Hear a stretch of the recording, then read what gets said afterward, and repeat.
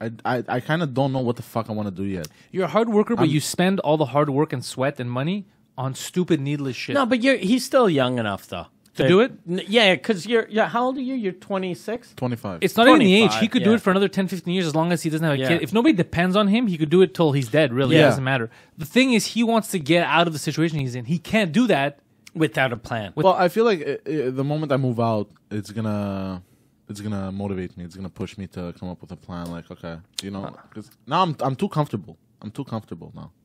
You know. I don't think that's going to work. I think that's only going to lead to suicide. It's true. Yeah, that's true. And we don't want that to happen. Yeah, you're too valuable on this show. Yeah, because I'm telling you, if you die, this show is definitely still going to go on. However, actually, we don't have to change anything. No logos, nothing. The show's going to be fine, actually. Okay. Well, second thought, do your thing.